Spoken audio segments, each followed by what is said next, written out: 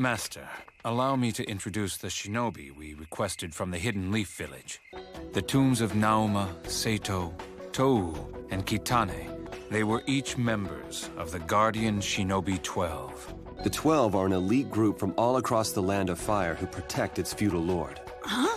But protecting the Land of Fire is what the Shinobi of the Leaf are for. Leaf Village exists to safeguard the whole of the nation, not just a single man.